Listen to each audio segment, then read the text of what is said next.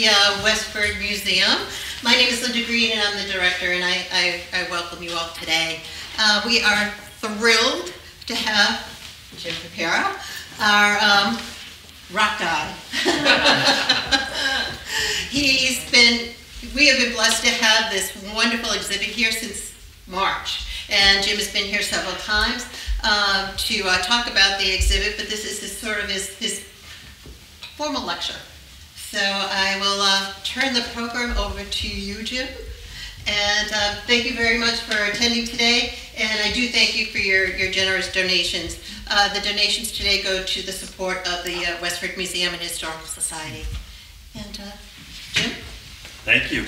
So if anybody can't hear me or can't see if I'm holding something up, just feel free to holler, but I'm a little bit hard of hearing. I should have hearing aids, and I don't. So when it comes to questions too, I'd like to, it's a small enough group, I'd love to be interactive, but I'd like to get through the material and hold the questions. So if you feel you have something that's really germane to the point that we're at, please feel free to ask about it. So I'm going to give you a very quick brief overview of what is on display here, and certainly at the end of this, take your time in looking. But the main purpose of the exhibit was to talk about the 4 commercially mined minerals of southwestern New Hampshire. So mica is here, quartz, feldspar are kind of combined because they make glass and pottery, and then beryl is the main purpose of today's lecture. So these 4 commercially mined minerals, just to put it in perspective, I made a handout. Now, the other side's really going to be tough for some of you. I know there's a lot of information there, but the purpose of this is to show this little map saying here's Westford and here's Beryl Mountain, 72 miles, okay? So it's like directly northwest. You can't be any more direct than northwest, and probably only 65 miles, but it says it's an hour and 48 minutes between Westford and South Acworth. Now, on my map here, I circled an area just north of Keene, New Hampshire, okay? So if everybody's not New Hampshire literate, on this side just above Westford, we've got Nashua, Manchester, Concord, right, going up 93. So over on the other side, southwestern New Hampshire, Keene's their major city. Well, there's a big oval here, and this big oval represents the Keene pegmatite district. It never really went down in history as the mining district, but it should. It deserves that place in history. And it certainly was driven underground in its knowledge of this area based on what I'm about to tell you. So if you see this other bigger map that I have here, you can see how it blows up from the smaller map. Okay, so just a little area northwest of Keene, New Hampshire produces this map here.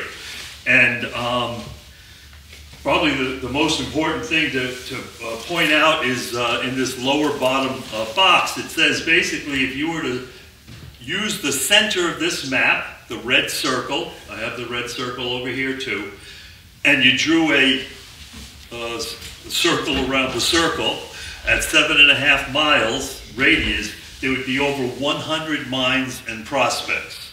That's the mining district. Okay, there's nothing else you can talk about it. Yeah, they took out wood and maple syrup and that sort of thing, but this is the key area. And so again, you have 4 towns in this larger map. And Gilsum to the south, it's just north of Keene, 1 town north of Keene. Marlow to the east, goes all the way over to Walpole to the west, but this map stops at Alsted, and then Acworth would be the northernmost portion of this area. Now, to show how important this area was, during World War II, we were able, mica is critical, and I'm not here to lecture on mica, but it's right there in the case if you'd like to see a little bit more about it.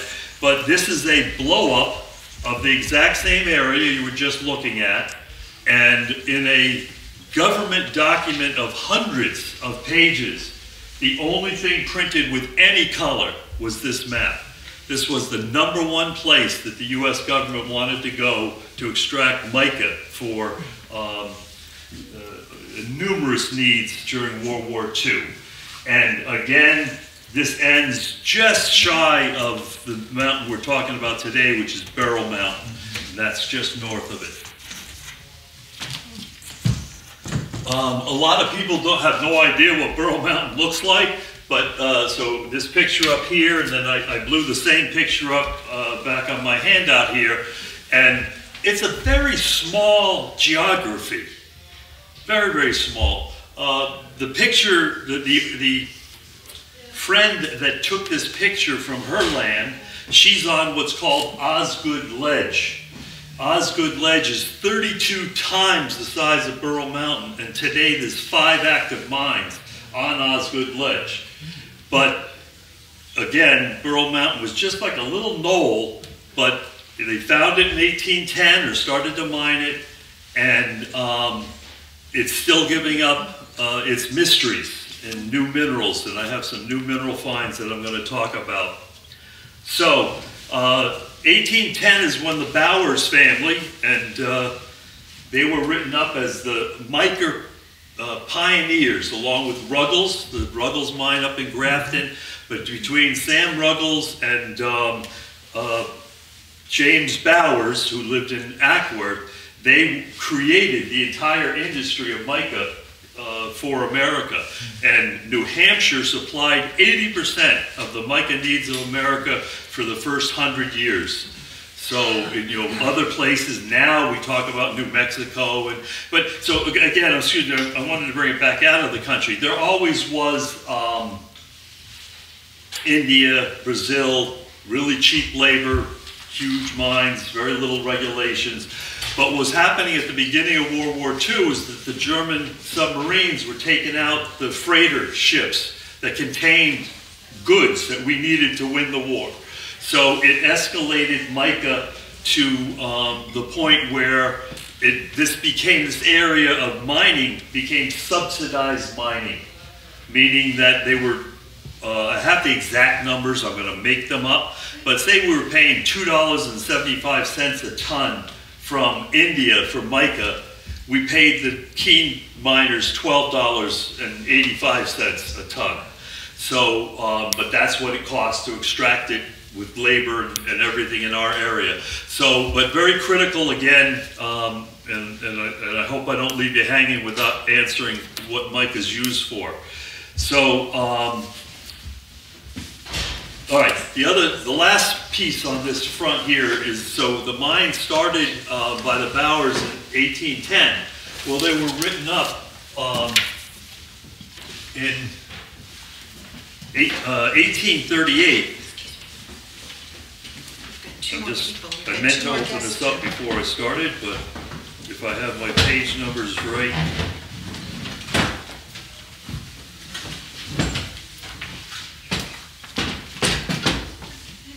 This shows the Bowers homes in South Acworth, and then right after it, it has the interview, which I wanted to find the source of the interview, but I opened it up too late. I think it was something along the lines of the Boston Globe. So not inconsequential, but also early in the days of mining in this particular area. So again, the reason I'm talking about mica at this point is because from a historical standpoint, that was what brought the dynamite and the foremen and the companies to mine in this particular area.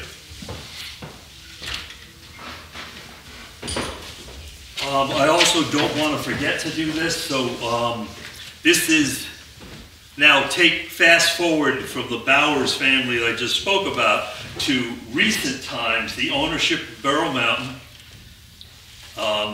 has been owned by Carl Thomas and subsequently his descendants since the 1960s. So, excuse me, so for a good, it's almost 60 years now. And it is still in their family ownership.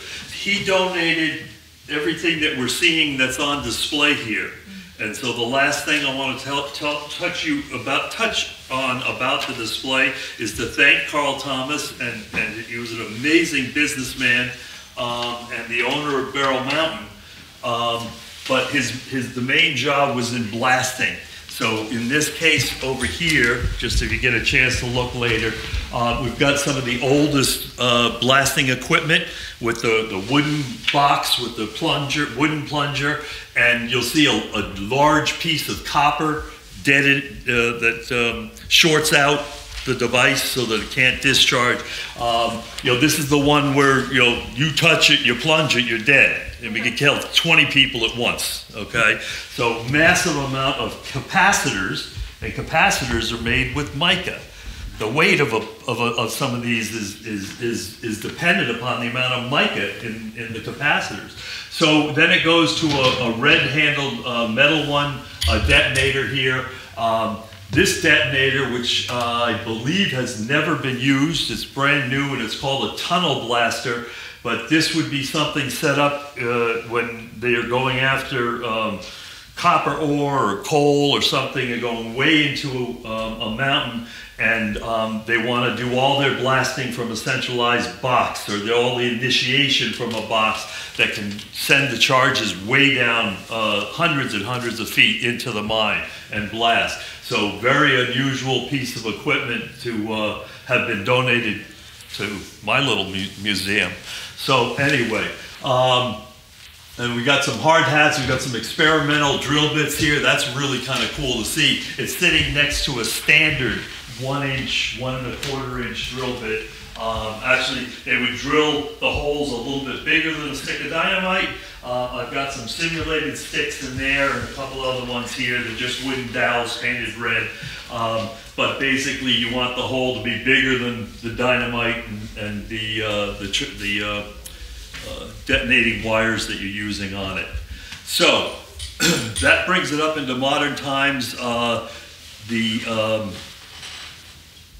So now I'm going to go back and tell you, we're going to skip talking about mica and other such things. I will just mention that I am wearing pieces of Barrel Mountain.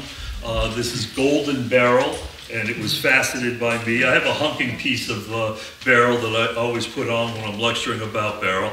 So blue-green or seafoam green. If you really want to see the nice sought-after bluish beryl, it's right here in the front of the case. That's not local. It tells you it's from the National Defense Stockpile in Pennsylvania.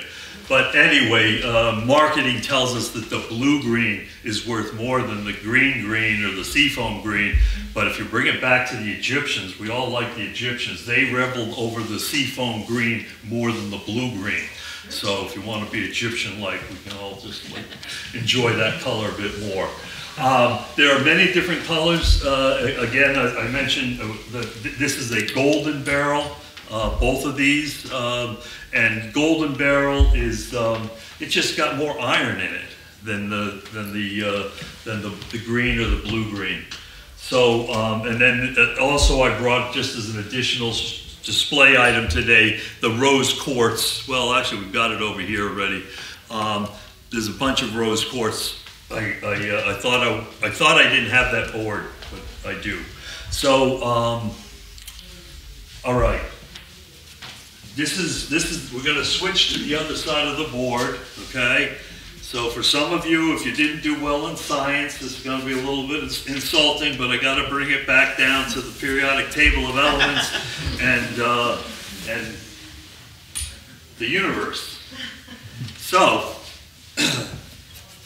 the scientists tell us that the universe is mostly made up of hydrogen, helium, and oxygen, and there's a teeny little sliver where everything else that's in the periodic table of elements exists. This, again, I think this new telescope's going to help answer the questions, but supposedly after the Big Bang, or whatever initiated things, the 4 elemental elements are right here: hydrogen, helium, lithium, and beryllium.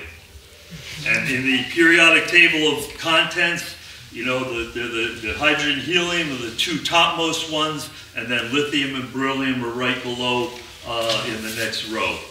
So these are the smallest elements in the universe, okay?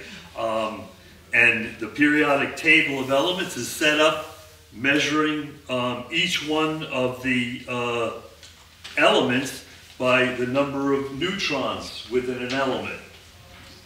I hope I got that right. Protons. It's one of the others. Protons. Protons? Yeah. All right. So let's reverse it and go back to a point in time, 1930. They know about protons, okay? So now we're looking at this model of an atom, and they know about protons and the electrons. They don't know what else is there. They know something else is there, but they don't know.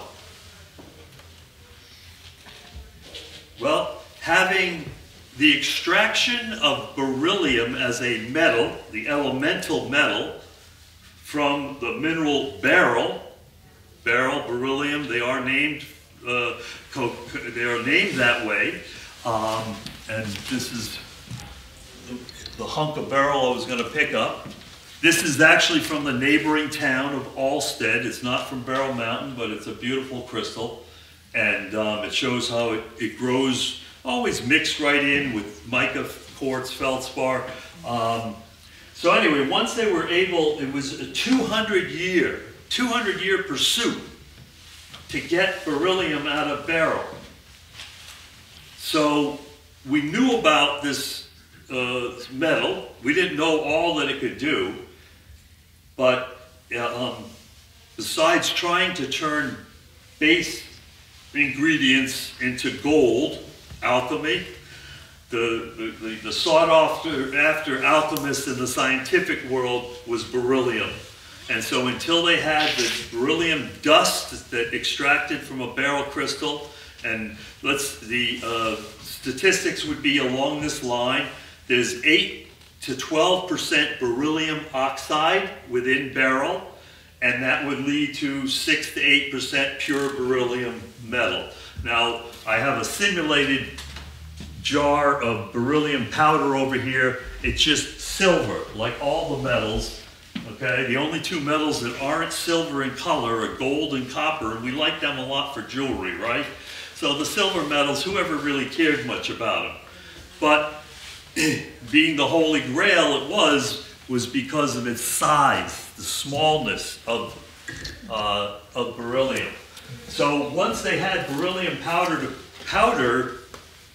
to play with, and I just turn this around so I get the dates right. In 1931 was the discovery of the neutron, because they had beryllium to help them figure it out. And it was so critical, it won the 1934 Nobel Prize. So it's a contention of mine that beryl is the most important mineral of the 20th century that none of us know anything about. Before today, how many people, just if you don't mind raising your hands, knew about just even the metal beryllium? Have you ever heard of it? All right, and that's probably why we're here. So that's good. It's a larger percentage of people than normal. But anyway, let's talk about how critical it is with my last two scientific slides here. So basically, having beryllium advanced the entire field of nuclear physicists, which is huge. And it put all of the elements, you know, they now could decide what they didn't know about, the holes and what elements they could be looking for. So we're down here in this lower corner. This is Time Magazine's top 20 technological advances of the 20th century. It's their list, not my list. Beryllium was responsible for 90%, and yet we don't know about it, most of them. So 90% of the top technological advances of the 20th century came about, and the only two that are nixed on this today, an electric refrigerator or air conditioner is loaded, well, not loaded, but it has beryllium in it. So anyway, extremely important, but there the reason we don't hear about pure beryllium is because it's always alloyed. It's always added to another metal. Okay? So that's what's so important here, and that's what's shown in the case over here is the copper beryllium alloys. So another factor that made it so crucial is there's a lot of properties. It could dissipate heat, and then when you see the copper springs here in the case, or anytime you've ever opened up a flashlight, there's the spring that's holding the battery. Beryllium's what gives it the springiness. Without beryllium, it breaks. And I remember as a kid getting the Chinese or the Taiwanese knockoff, and the spring broke. They didn't know to use beryllium copper in the spring. Every single telephone connection, when you see the old RJ, everything's wireless now, but when we had to plug things in, all your 10 base T connections, those are all springy copper pieces. That's only possible because of beryllium. Let me stay with this. The other thing that you can see in here is a dental pick. So anybody that's ever had a dental pick in their mouth, it's made of beryllium nickel. It keeps its shape and sharpness for a much longer period of time. Scalpels, many scalpels are beryllium alloy to keep them sharp. Now let's go back to this alloy and the smallest molecule. This one, I don't have a graphic, but so if you have ever seen the balls and straws of a molecule, so let's just pick copper, okay? And it's got all that space in it. Well, when you alloy beryllium, it's so small it fills in the holes. So 2% added to copper makes copper 6 times stronger. That's the whole secret to like the #1 use of beryllium. So it does the same when you alloy it with nickel or any of the other ingredients. Every time you've ever filled up your gas tank, everything metal is a beryllium alloy. Okay, the metal in the car, the metal nozzle for the hose, because it's non-sparking. It wasn't until the 1930s that non-sparking tools came about and made one particular company a mega millionaire, right? Big Snap-on for the tools. So non-sparking tools, the space hammer you hear about, the $2,000 hammer versus like, why isn't it drop forge? Well, it's non-sparking, it's beryllium. And beryllium in its purest, like say you were making a hammer totally out of beryllium, it's like unheard of. But here's how we have to talk about how rare beryllium is. So we talked that it was formed only in the Big Bang. The only thing since the Big Bang has been supernovas. And there's 7 of those known in our neck of the woods that have made beryllium since Christ was born. So the last 2,000 years, only 7 supernovas. That's the only thing that creates it. Now, if you went to a beach, the normal, the grain of sands, you go to a beach, you hold 1 million grains of sand in your hand, if you could, only 2 to 6 of them are beryllium. That's how rare it is in the world. Now let's talk about mines. Mines that are mining pegmatite minerals. Pegmatite minerals is everything that we're talking about here was created by molten magma cooling, okay? So the molten magma comes up in the ground, it liquefies all the rock, and then it separates out into mica and quartz and feldspar and beryl and a host of other such minerals. Well, this is the state of New Hampshire statistics, and I'm going to extrapolate it to the world. They analyzed 161 pegmatite mines in the state of New Hampshire. They identified, the government, this is all in government documents. And everything I'm about to tell you that is earth-shattering all comes from my research of government documents and seeing what they printed, what they admitted, and when did it come back in history, because now I have the rearview mirror of hundreds of years of looking at this. So, 50% of the mines of New Hampshire in the discard piles, that's the tailings, so they're doing some kind of mining, pulling the stuff out of the earth, 50% of them showed 0 beryl. and a little more than 50% showed beryl in the tailings pile. That extrapolates around the world. Okay, half of igneous mines in the world have 0 beryl, and half have some beryl, depends on how much. Now, the government documents tell us that a mine that has 1% beryl, the actual term they use is unusually rich at 1%. The normal is 0.1%. So at 0.1 to 1%, the miners would have to mine 300,000 tons of hard rock, drill holes, explode it out to get 1 ton of beryl anywhere in the world.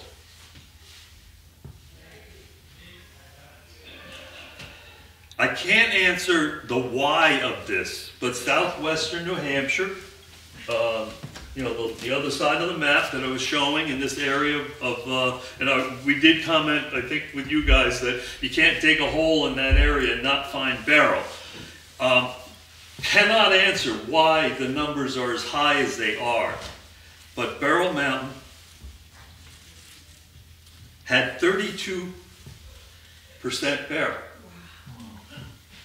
That was kept a secret for almost 60 years. It wasn't published in the government documents. So all of the mines in this area are up there, but Beryl Mountain is like off the charts. And I've been lecturing for quite some time now. I love doing this, and I love, you know, exploring this niche of unknown history. But I was lecturing at the 50th anniversary of the Gilsum rock swap. It's like the major rock event that takes place. And this would be 5-6 years ago. And in front of 250 people, you ever have the words fly out of your mouth and you like want to retract them with the fishing pole? I say that Beryl Mountain is the greatest concentration of beryl in the world. It's like, who the heck said that? Pull that back. I have no facts to back that up. And in 5 weeks, I had the proof. So I knew I was on the right path at unfolding this story. And it was Harvard University and Dartmouth that determined it was the greatest percentage of beryl in the world. You can still go there today and get beryl. I'll bet it might be the smaller pieces. But again, for a geography that's so small, it's just like unheard of, okay? Now, as a kid, I grew up here. As a kid, we all just, you know, you went to hang out in the mines and look for rocks, and it was just in your head from, you don't even know where the thought originated, but you wanted to find beryl. That was the holy grail of going out and checking around, you know, looking around the mines.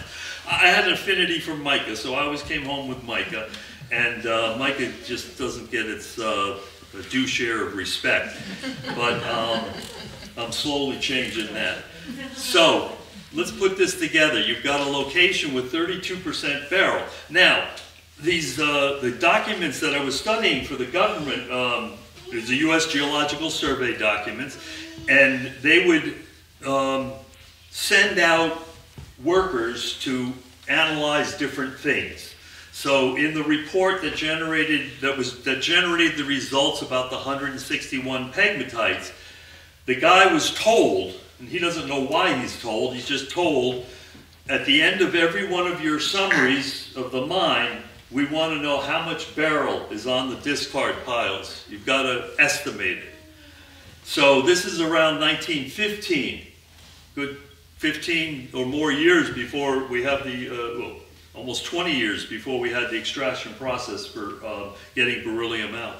So I went through that document, and this is before I knew about the 32%, and it was like 1 ton here and a couple of tons there, and you know, specifically around this area, every discard pile had beryl. Like, it wasn't like it's unusually blessed with the 6 grains of sand. And again, we can't answer that question why. But the mineral beryl concentrates beryllium in that 8 to 12% of the beryllium oxide, and it does that. No other mineral does that. Okay, and we're going to bring it around to some local mines here in a minute when I tell you a little bit more. So again, I'm trying to search for the exact number of years, but it was kept secret how many tons were on the discard pile at this location. Decades later, it came out that there was 26 tons. So take that and then multiply it times 300,000 pounds of hard rock mining that you'd have to do elsewhere to get 26 tons. It's like, you just go there, it's on the ground. So, the nuclear age begins. The extraction process for taking the beryl out of, taking the beryllium out of the mineral beryl was conquered in 1937. And if you think about this from a perspective of, well, what won World War II, it's almost uncanny that for 200 years we've been trying to extract this stuff. We finally can extract it just a decade before we dropped the first atomic bombs that end World War II. Now, the importance of that is not so great unless you know a little bit about beryllium and, again, some of its phenomenal characteristics. It's a neutron multiplier. When I read some of this stuff, like, my head's got the comics, you know, the Disney comics, the Saturday morning ones. So I see that Jimmy Neutron guy there with his neutron neutralizer, and he can turn a proton beam into a neutron. Well, excuse me. His device, because of beryllium, can turn a proton beam into a neutron beam. And if you shoot one neutron at beryllium, it returns 30. And that's the secret to the triggering of the atomic bomb. And the shapes that the first bombs took is that they had a sphere over the high explosives that was a beryllium shell. And in the very center was the detonation that created the neutrons that went out, multiplied by 30, and then came back and ignited the high lens explosives. So, very critical role, but also perhaps very demanding about the amount of beryllium, because otherwise in the rest of the world, you take 2% beryllium, you add it to copper, and you get a miracle copper. It doesn't take a lot of beryllium, but there were, again, 90% of all electronics, technological advances were only made in the last 50 years of the 20th century, so from 1950 on. And that equates with 1937, Brush-Wellman had a crack. They were cracking the mineral down to get the beryllium out. And by 1952, anybody could call up and say, hey, FedEx me some beryllium, and you'd have it the next day. Well, FedEx didn't exist back then, but you know what I mean. They could get it lickety-split. There's a very interesting story.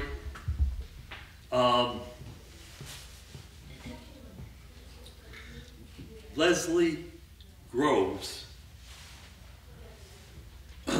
he became, I know his rank changed, but anyway, Leslie Groves was put in charge of the Manhattan Project to create the atomic bombs. And there's two gentlemen that you probably never heard of. The first one I think is really cool because he's basically just a kid, and he learns that he can requisition anything through the military supply operations without his boss's approval. So he's requisitioning pure beryllium metal, and he's playing with it just for, what do you call that? Giggles? Say that. So he's on his maiden voyage in the Navy in a submarine, just got on the boat for like, months, going to be at sea, and Leslie Grove's research staff finds out that there was this kid playing with beryllium. They turned the sub around, brought it back to Virginia, and took him off. And he worked with the likes of Einstein and other such people. The other gentleman is Bob Thurman. I hope I'm pronouncing it right. Bob Thurman was Leslie Grove's number 3 man, and he built the Pentagon. He oversaw the project of building the Pentagon, and he delivered it faster and cheaper than anybody could have possibly imagined. And when Groves was put in charge,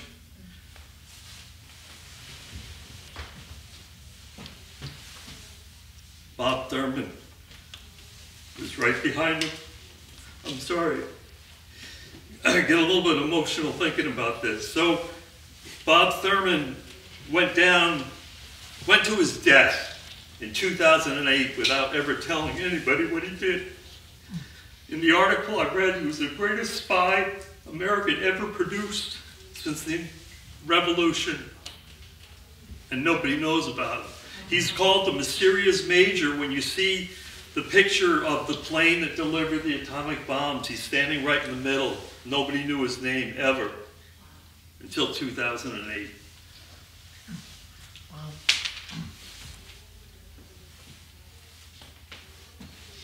Secrecy is key to wrapping this up with getting to modern times and the Cold War.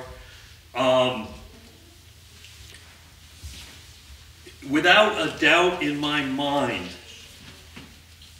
the barrel necessary for the first three atomic bombs came from Burl Mountain. I mean, it's just boom, boom, boom, I can see it. Right after that, Burl Mountain had armed guards 24/7. I've interviewed the family that had, the descendants of the family that had the job to provide that armed guard services. Again, elevating it to this level of, we didn't want other people to know how good we had it. So, the Cold War ensues, 45 years of Cold War. The greatest death toll in the Cold War was Department of Defense workers and any of the workers that worked with beryllium. And we're talking about, you know, the front lines of manufacturing those shields and whatever else that they were.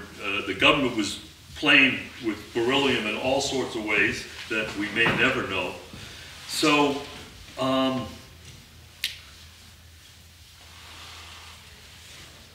got two things to tell you, and I want to make sure I know which way to go. Oh.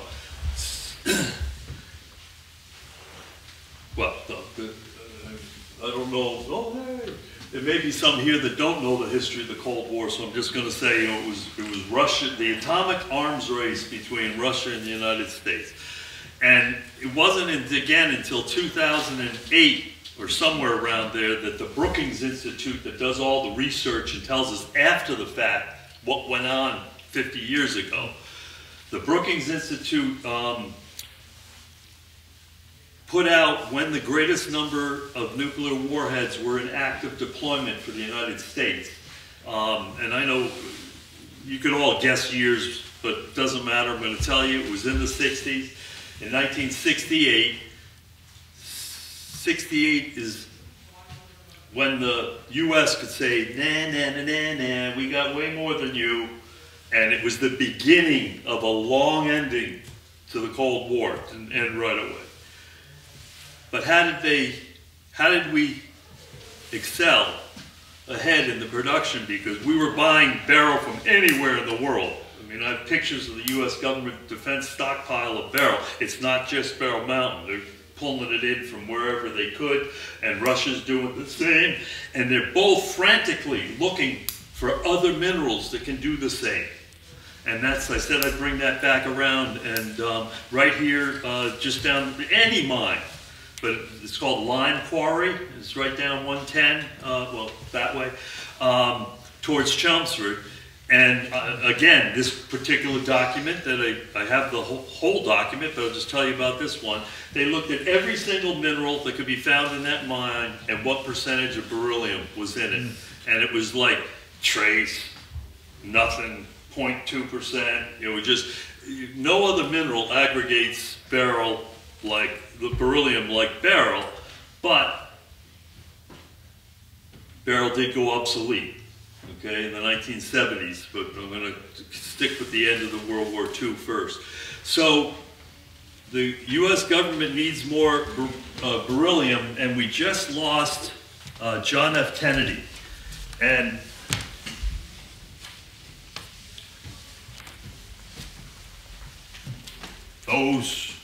those that make such decisions decided to build a Kennedy building in Boston, 14 stories, and it was going to house all of the federal government workers that were in multiple locations into this one complex. And the architects decide that they're going to put quartz on the outside of the building. This is a bag of white snow quartz. And it's all a rouge. They know they want to mine Beryl Mountain. They need a reason to mine Beryl Mountain because there's more beryl. They go out on contract to multiple mines. They make it all look good, that they're actually, we're going to get the quartz from someplace else, but no, they were coming here. So Carl Thomas got the contract.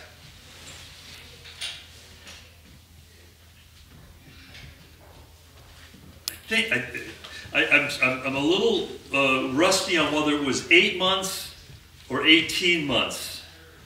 No, it was 8 months and 9 men. They mined 26 tons. Exact same number. In that short period of time. While they were taking out the quartz, all this beryl was coming out, and that was being sold off to the defense contractor. So that's we sell these little bags of the white quartz. You can feel it. One of the unique features of Beryl Mountain, which it has so many unique features, is that the quartz has a texture, a feel. So if you pick up these little white ones that you can touch here, you can feel that it's called druzy. There's teeny little crystals on it that you can't see, but it's a hallmark. You know, if somebody says, well, the rose quartz, it doesn't feel that way, but any of the snow quartz, milky quartz, a lot of names for it. But anyway, so they took the quartz and they shipped it off to Newport, New Hampshire, and they put it onto Portland cement, and those became the sides for this building. But again, it was years for me to figure out, and I didn't have any proof that beryl came out during that operation until I'm in Acworth, and there's this is a Westford Historical Society. I know that a lot of historical people were selling up at the top of the hill on the common. I don't remember. Or maybe it was the anniversary of the town. And so this one woman came over and told me how her husband worked in the mines, and then I just said to her, I said, "Do you have anything that talks to you?" And I learned she had a booth, and this again, an older woman, she had a booth, and that she had books and things of her husband's that she was selling. And I said, "Well, do you have anything that talks about Beryl Mountain or beryl? I'd be interested." And her grand nephew came over and gave me a document that told me the exact number. It was written in like Rocks and Gem magazine, if you're not familiar with this, but there's certain magazines where the articles are so well written, they give the people's names, the places, who did this, who did that. It was that kind of article. Well,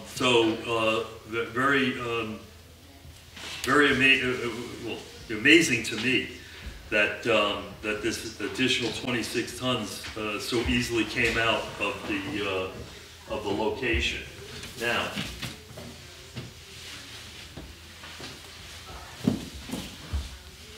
let's talk about the downside of the powder and the casualties, the human casualties during the Cold War. So this is how, again, right out of the government documents, this is the example they gave. They said, sharpen a pencil, break off the lead. So you got this teeny little piece of lead. Grind it up, spread it out over an entire football field of air 6 feet thick. Breathe it and you're dead.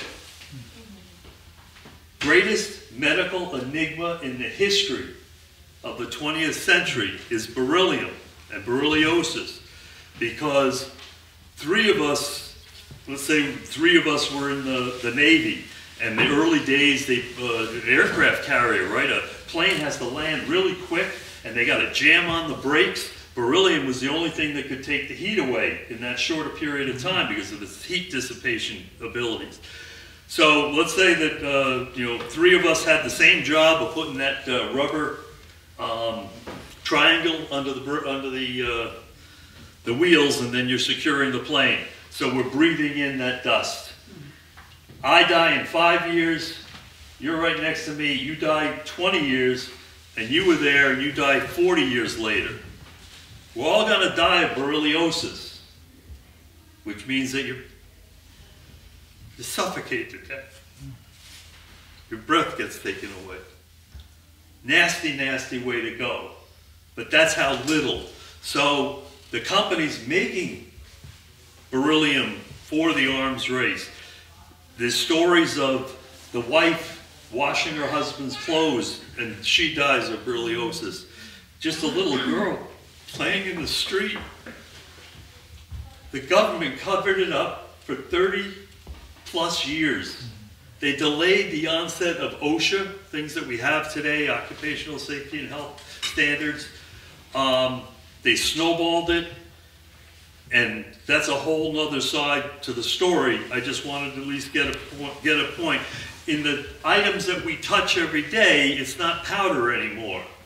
And if you touch beryl, the mineral, you're not going to get hurt by it. You could chew on this and suck on it, and I don't know what it would take, but it might take a lot more. But again, the enigma of berylliosis is how it affects every human different. And of course, if somebody lived 45 years, they're going to have some other ailments. But 1999, this story was broken by the Toledo Blade, because a young gentleman went to work, they told him it was totally safe, and he was dead in 2 years. And the investigative reporters got into this and started to do the research. They, this plant at this time, Toledo, it was just outside in Ohio. They shut down the plant, and if you look at the production of beryllium, there was 5 years of zero production of beryllium, and the plant reappeared out in Utah in the middle of the Seaver Desert, and there's like 9 employees and the rest are robots, all funded by the government for the processing of beryllium. And the other thing that's amazing is this is in the Seaver Desert. So if you have Provo, Salt Lake City, Provo, and then Delta, Utah, Delta. This is out in the Seaver Desert. It's called the Topaz Mountains. They finally found that one mineral that could give beryllium without it being beryl. They can strip mine it like coal, so they can but it only has 1 to 2% beryllium. But that's like light years ahead of all the other minerals that it possesses. You can't see the scars. I have pictures, Google Earth pictures. They've taken them away. The company has 7,500 acres of access to federal lands for the extraction of bertrandite. Bertrandite is the new mineral that has supplanted beryl. in its use. So, I know I left one or two other things off, and I can open it for questions. Oh, so modern times. I mentioned that space hammer was like really expensive. Now I don't know if it was ever needed to be pure beryllium or not. The government never talks about what they use for beryllium. It's all top secret. So the greatest thing that we can all imagine is the new space telescope. All right, so that's what the picture is here. Hopefully, you know, people know or have seen what it looks like. And it looks like there's these giant gold honeycombs, right? That's the mirrors that are looking back in time. All of that gold is the size of a golf ball. Those mirrors are pure beryllium. It was the most expensive, and it was for all the delays of that thing was amassing enough beryllium to build it. They're solid beryllium. With a little, and that made this telescope so many times bigger than the Hubble, but thousands of pounds less in payload capacity to get it off the ground.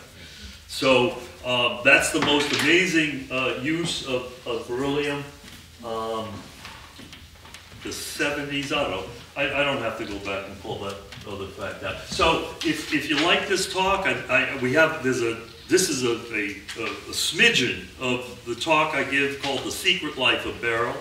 I give lectures on about 13 different mineral topics. So these were the sheets that advertise today, but it's got my contact information. So I don't have business cards, so if you'd like contact information, you can either jot it down, and these are out on in the hallway here, up top.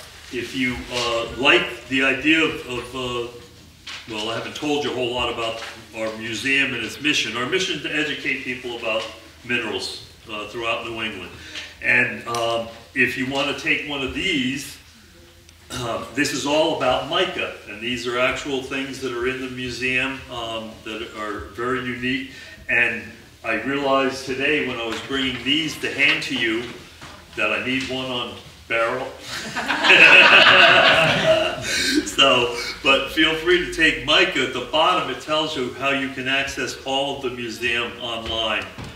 We have our own Google search results page. You have to use quotes, otherwise you start seeing sheep. Pecora means sheep. You didn't do it right. Get the quotes around. Pecora's Mica Mine Schoolhouse, and you can find all sorts of things that we do and report. Oh, yeah, wow. I almost missed this over here. So that's my shameless schmoozing. And you know, I have full-length articles that you can access that way. This is the Eagle Times, and it was called It's About Beryl, if you'd like to learn more. And this very unusual locality, I've kind of been the de facto steward of Beryl Mountain. Well, that's another story as to how I got into that. But what's shown on this table, and I'll hold them up in order of... Beryl Mountain is still producing brand new finds. These are 3 mineral finds that are unique to Beryl Mountain, that are not in the history books, that I'm still in the process of getting certified. This particular one is pretty simple. It's called scapolite, and but it's not in the normal list of minerals. And this is a long wave. This is a faceted piece in here. Let me just hold it on this. The long wave ultraviolet light. Scapolite is extremely UV reactive, which is how we found it. And it's actually a version called Warnerite, but they don't recognize Warnerite. Warnerite was the super fluorescent example of scapolite. So this was found about 3-4 years ago. I take people on tours to Beryl Mountain. I show you how to find this. The second one that we found, that I found, is brand new. It's we're calling it mosaic mica.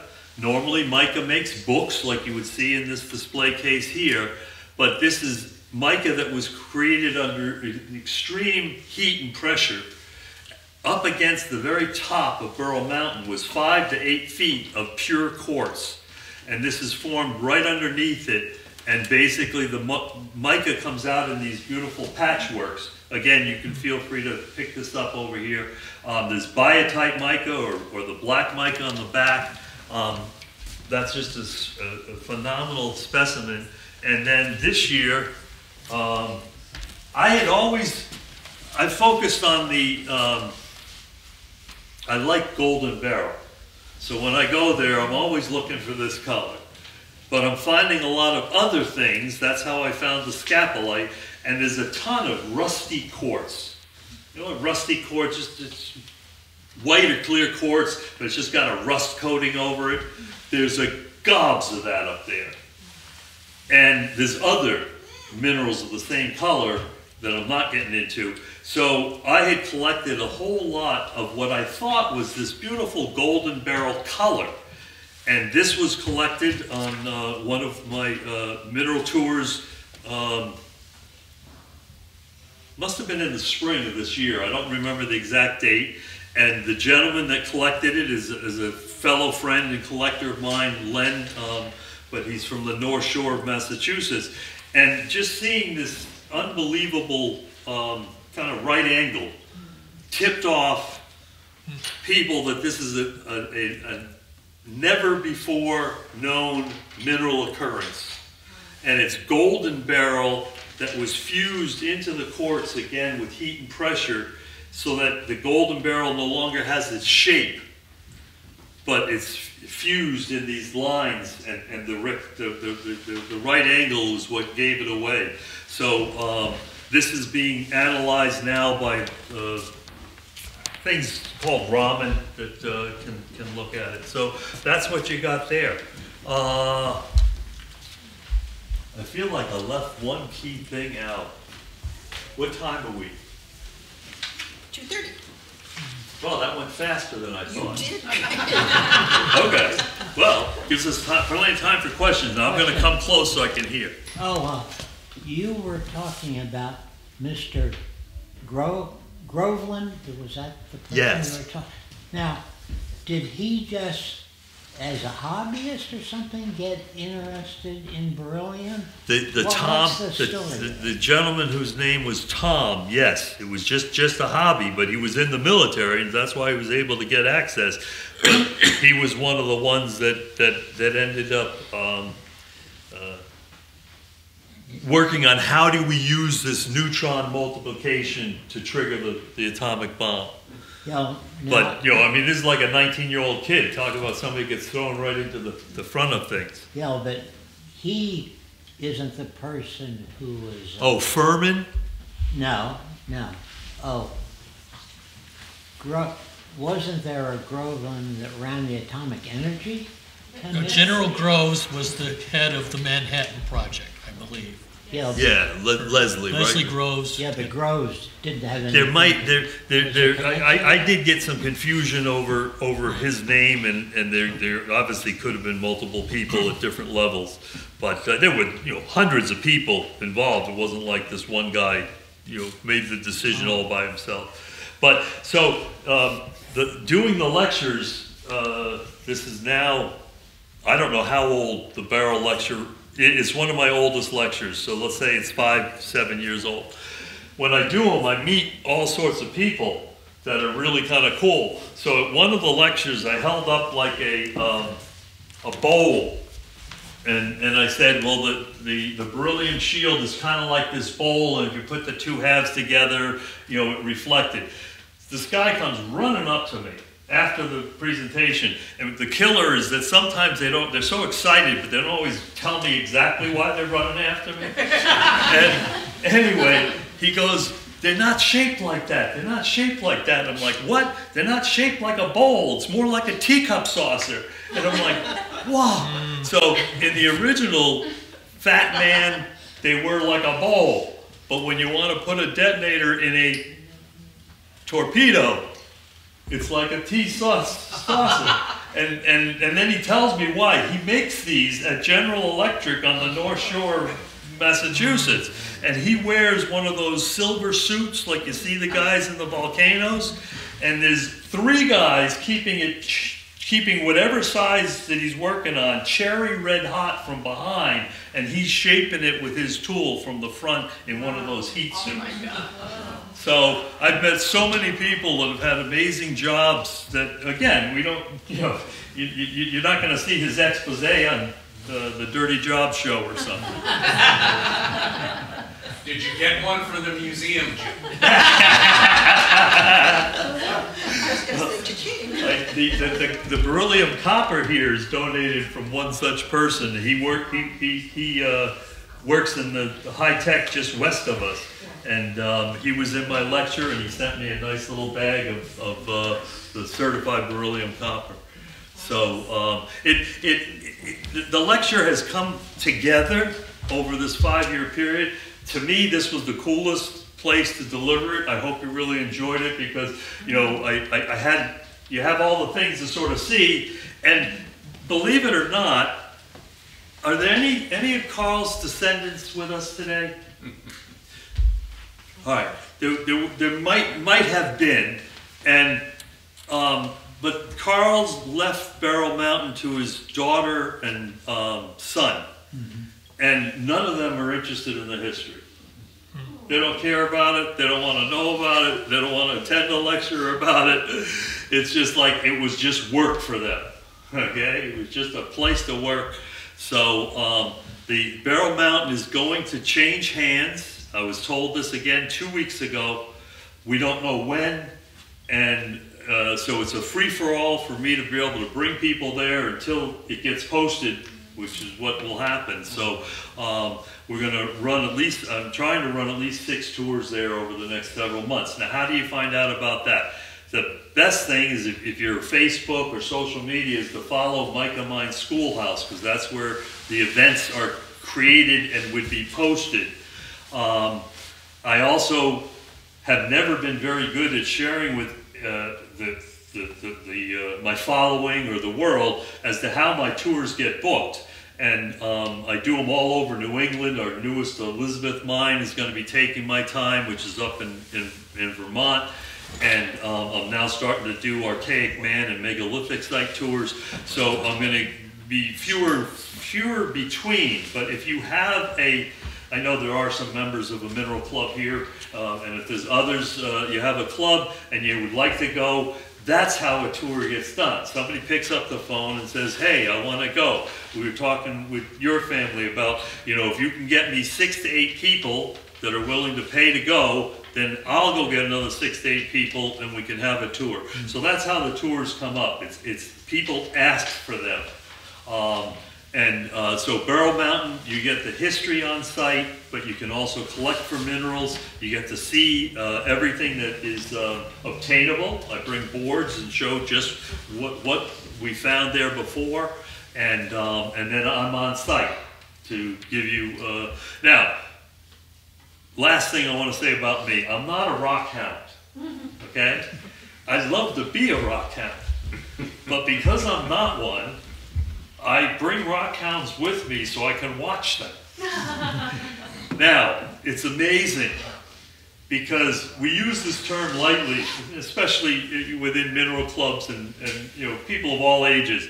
But I want to talk about some little people that I've taken out there. And the exact same group, these are maybe homeschool groups, so whatever age you want to imagine, I'm guessing. This one boy brings me nothing but rusty quartz. Time and time and time again. Rusty quartz, exact same thing, just different sizes and configuration. This other girl, platinum blonde hair, I don't know if that leads to her intelligence, she found everything that was on my display board, one at a time. Holy mackerel, was I blown away. So anyway, I enjoy doing this for that one fact alone. I love to work with kids and kids of all ages. So again, there are some items for sale. I have some of the bags of the quartz. I have some small tumbled quartz, which means it's from 5 miles away from Barrel Mountain. I have some little quartz, barrel pieces, small, on a card, but they're like $5 a piece. Those are from Barrel Mountain. And then there's a little dirt bag. And the dirt bag definitely has golden quartz, golden barrel, small pieces. Golden barrel, the aquamarine barrel definitely has beautiful snow quartz and rock quartz. And then who knows what, because it's in with a bunch of the rest of the minerals. Does the medical profession know why powdered beryllium is a health hazard? I'm not quite catching it. Oh, does the medical profession know why powdered beryllium is a poison? No. I of all the research I've done, which is a ton, I've got thousands of pages of government documents to back this up. But I have not. I've gone on to research some other things now. So, but he's asking about, at some point, yeah, the medical community is going to finally figure out this enigma of how beryllium does what it does. But in 1999, I mentioned the Toledo Blade did the expose. In 2000, that is a newspaper. Yeah, the newspaper. But then in 2000. 60 Minutes did a show called The Dust That Can Take Your Breath Away. Okay. And that's what closed the plant. It wasn't just, the newspaper wasn't enough. But when that and you can find those on YouTube. And but no, I haven't researched it, so don't know. Okay.